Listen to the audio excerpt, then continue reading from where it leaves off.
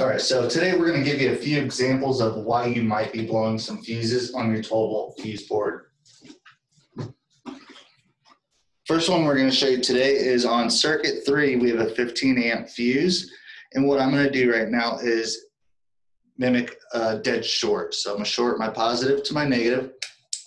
You can see a second later that red light came on, indicating there is a blown fuse. So a dead short is easy to spot by pulling the fuse itself, looking at the center of the fuse, and it's going to look like it's blackened, almost had a little explosion in there. So that's going to be a telltale sign of a dead short. Next one we're going to show you on the bottom fuse here, we have a 7.5 amp fuse, and what we're going to do is mimic overloading a fuse, so pretty much drawing more amperage than that fuse is rated for. So you can see on my amp meter, we have 4 amps on that circuit.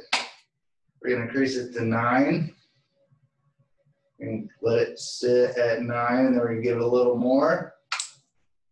And then you can see that it blew. So what that means is you have too small a fuse on that circuit, or whatever is on that circuit is pulling more than that fuse is rated for.